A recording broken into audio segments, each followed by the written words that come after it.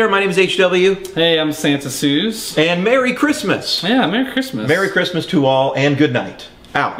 No, just kidding. That's it. Sooze, you have so many fans around the world.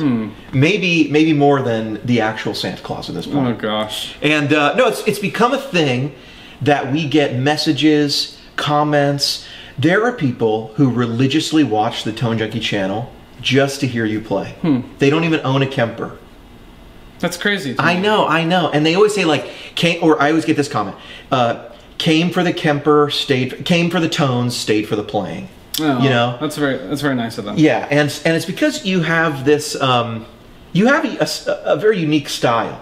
I mean, I wouldn't say it's, you know, it's out of, it's not like Hendrix 69 making the guitar sound different. Right. But you have a very noticeable style. I could characterize it with certain things that I watch you do. I would bet that nobody knows you're playing as much as you, and then I'd be a close second because I edit a lot of videos. Yeah, I see you play a lot. I watch you play a lot. Yeah. And there's these things that you do that make you sound like the Sooze. And one question we get a lot is, how can I how do I play like the Sooze? When are you going to profile the Sooze? I've always said the inputs and outputs are not compatible yet, but we're maybe down the road. Maybe down the road. Well, let's see. Yeah. Maybe Kemper too. Right. But so I thought it would be cool if you could play us a little piece. Okay. Maybe a little Christmas piece because it's timely.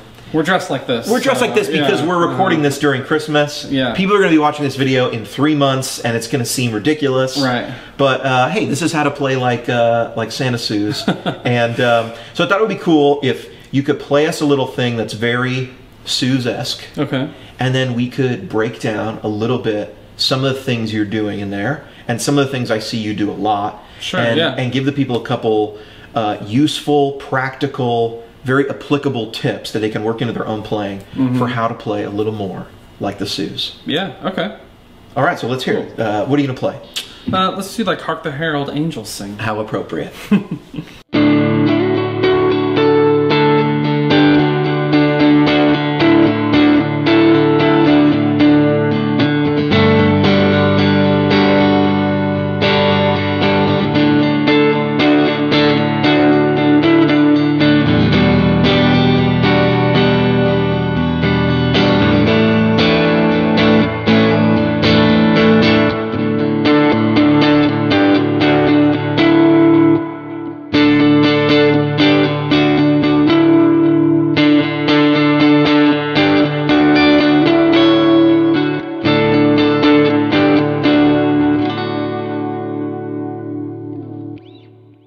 Beautiful. Yeah, thanks. Very Sooze. Very Sooze, yeah. It's very Sooze, right? It's obviously that song, but it's, you know, arranged for a single guitar in a very Sooze fashion. Yeah, yeah. Let's break down a couple of things you're doing there. Go ahead. Yeah, one of them is we talked about the pick, you know, and this is a Herco pick.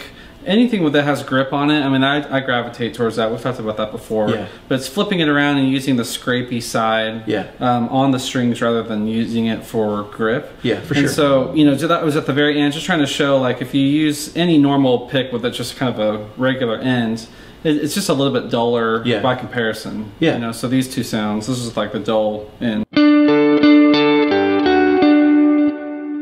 Yeah, that sounds like a pick. Yeah. Like a fairly aggressive attack. How soft? Is this very soft? No, it's not very soft. No. It's like a... What is this? This says light gauge. I would liken this to a like a medium? Dark... yeah. Fender like medium? Yeah, exactly. Like a Fender medium or like a dark Dunlop.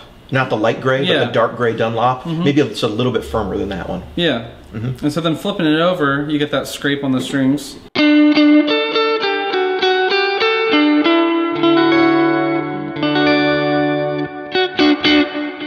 Yeah, so you get two things. It's heavier, and you know, you get a stronger attack. It doesn't bend as much. You know, stiffer. And these are just Herco. Like, you can go buy these. These are the gold ones. Yeah, light gauge gold nylon Herco picks. You can buy these. Show us again that, like, back to back, the regular attack and then the scrape. Okay, regulars here.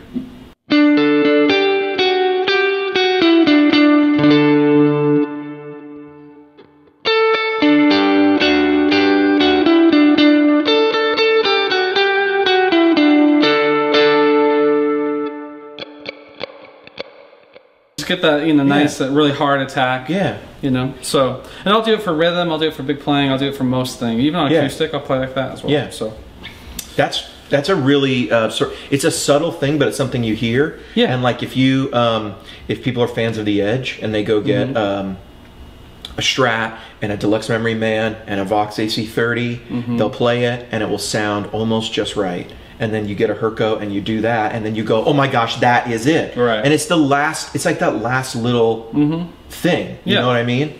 And you do it a ton. I always am trying to tell people, like, watch when he's doing this or that, and watch, you know. Yeah, and he uses the Herdim picks. Okay. H-E-R-D-I-M, I think. Yeah, And I've got a couple of those. Yeah. They're very scrapey. Like, I'll drop them all the time because they stick on the strings so much. But yeah, these are great. Yeah. So then another one for me is like chord substitutions, you know, and so that I think that phrase kind of is scary for some people. Sure. But really, if you just go with a couple different rules, it's really easy. So every time you get to like a 4 chord, you can also put a 2 minor chord in there. Right. So those are just interchangeable chords, you know. So like doing the melody, landing on a 4, landing on a 2 minor. So you were playing Hark the Herald in D, and so you're going, the second chord there that you're playing is a G. You're going to a G, right? But when you went through it the second time, you can play it for us again. When you went through the second time, you went to the 2 minor. You go to an E minor. You just replace the E minor. You just put it minor 2 where the 4 goes, where the major 4 goes. Yeah, and there's a couple other substitutions like that, like minor 3 could go over 5, or you know, of course, 1 could be substituted with minor 6. You know, that kind of stuff. So when you're arranging songs or playing through stuff, just throw in one of those substitutions and see what it does to the sound. And it's fun. You know? Show us that again. Show us that sort of beginning part where you first go to the 4.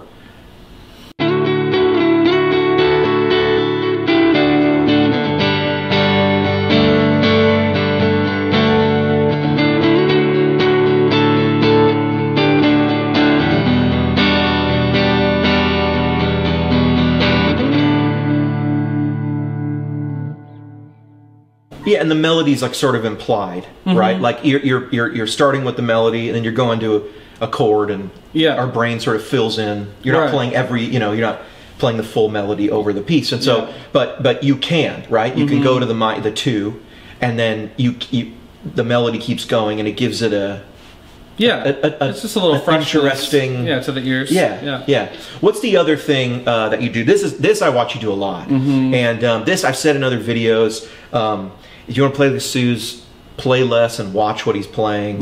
You know, because sometimes it looks like you're just hitting a chord, but if you look closely, I realize, you know, you're only hitting 2 notes, or you're hitting 3 notes, and you're really being intentional about that. Totally. Yeah. Talk about like that 4. You're playing it as a G2. Yeah. So on the 4 chord of songs, I add that 2 a lot to it. You know, so for a G, just go up 1 whole step up to an A. And I usually kind of put it higher, mid range or whatever. You can put it way high if you want. And you can always do that in any major key. The 4th, you can always. Yeah, it ends up being the 5 of the key you're in, so it's an A and the key of D. But yeah, it just adds a little bit of like a continuity to those chords from going from one to the next. Yeah. The sound of like this versus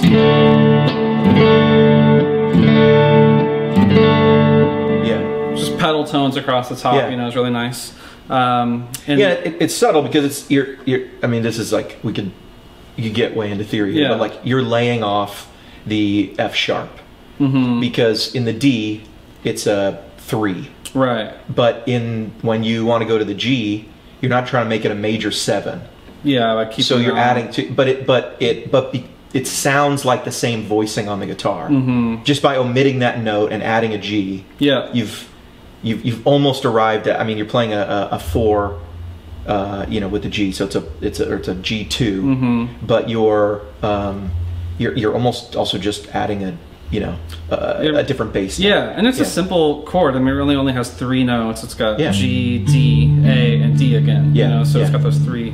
You know, and so that's another thing. It's not trying to put in 6 notes or big chords all the time. Right. We talked a little bit before about this, just the triads. Yeah,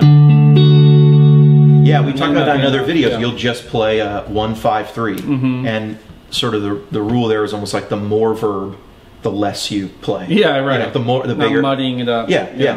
That's something you do a ton. And that's something you do a ton. You're strumming right now, But I would say, you know, for this piece, you're doing that. But I would say 75% of the time in the Tone Junkie demos that we do, where you're playing, you are somewhere in that piece, hitting a chord, and it's a very minimal voicing. Yeah, and that would be something maybe to try at home if you've never done that. It's just go up a scale and just play those 3 voicings. You know? So like in C, it would just be these 3, and then D, go up to F, G, and C. Yeah, just and the real thing, show them with the octave note in there. So you're omitting because you're playing like with those chords. It's the A string is the bass note, right? So you're playing the A, D, and then you're skipping the G and going to the B string, because that G string is the octave of the bass you just played. Yeah. Play that, and we'll all hear that sound. It's familiar. It'll sound like a chord. Yeah, because the guitar is tuned in fifths. It's easy to get those octaves right there. So that's how chords sound to us on the guitar. But just by taking that away, it gives a very, it's like a piano voicing almost. It's a simpler sort of, you know what I mean? Exactly. Yeah. Only what you need. Only what you need. And that's actually, that is how a lot of people will play chords on the piano. They'll construct them that way. There won't be a third between the bass note, the fifth, and then there'll be a higher third. Yeah. You know, and there might be other stuff, you know, well, they could put an octave in the higher. Anyway, okay. That is, you can always add a 2. You can always make the four chord a 2. 2 minor, and then what do you do for the fifth? So that's the minor third. And then the 1, you can just throw a minor 6 in there. Right. It'll be sad all of a sudden. But you can always sus the 5 chord. Yes, that's right. So sussing the 5 chord brings the top one up to the 1 of the key that you're in. So for A, you know, instead of going, you could just sus that A chord.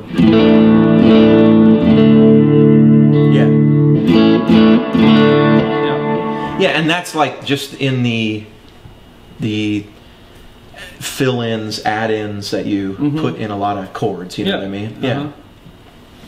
That's how you sound like the Sooze, huh? There's a couple ways, Just turn on the verb, so, right? I love the other thing you do, and I think people shouldn't be afraid of, is you're not because you, like, I think the more you play with a lot of verb and delay, the less you become afraid of small voicings. And one of the things I watch you do a lot is you'll especially do this, and I'll just throw this out, you haven't talked about this yet, but you will start like you do on this piece, like Hark the Herald Angel. You have a G note droning, you know, right there, and you're in the key of D.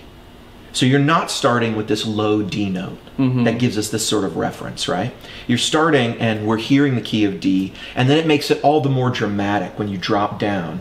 Because I notice you do this a lot. You'll have the first chord, you'll stick on the melody, or you'll play it as a smaller voicing. That way, when you go to when the change happens, then we get the sort of emotional effect of this big lower bass note. So even like just what you're playing, if you play it again, people can hear that.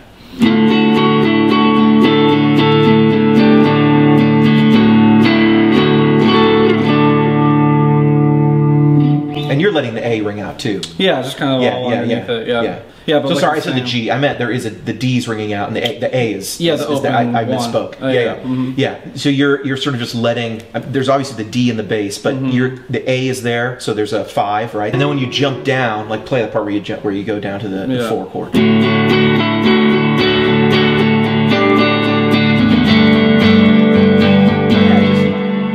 Low stuff. Yeah, it gives the guitar the permission to like sort of be just doing the melody or come down and support itself. I feel like that's in there a lot, and it's very melodic. Yeah, you know. Yeah, and like following the melody around could be its own video, I'm sure. You know, but of course, getting that on the top of all your chords. Yeah, it's always just fun to try. That, you know. Yeah, absolutely. Well, that's it. They're done. You've given away all my secrets. All right, that's all the secret. No, you know what's amazing is it's like you know, it's like Eric Johnson. It's like how many different ways can you play the pentatonic scale and make it sound completely different? It's like you wouldn't think there would be that many, but like Eric Johnson isn't playing things that are. It's like, how do you do that? And then you break down the lick and you're like, that's a pentatonic run, but it's his phrasing that's different than anybody else's. Sounds like him. And then it just gives it like a very fresh feel, you know, and then you hear someone like Bonamassa do it, and you'll say that's very Johnson-esque. It's very Eric Johnson-esque, you know. And but it's that thing.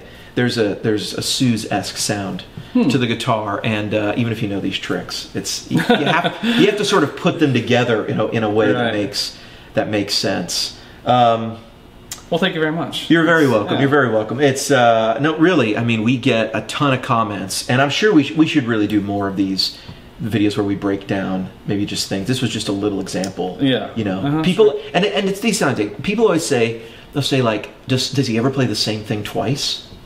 I'm always thinking, actually, like, you do play the same thing twice, but you begin to, like, because I watch you play week to week to week to week, and so sometimes I see musical ideas come into your vocabulary.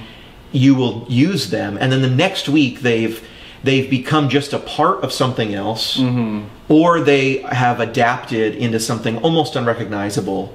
You know what I mean? Yeah, now they're just a part of a thing, or it's the beginning part of something somewhere else you go.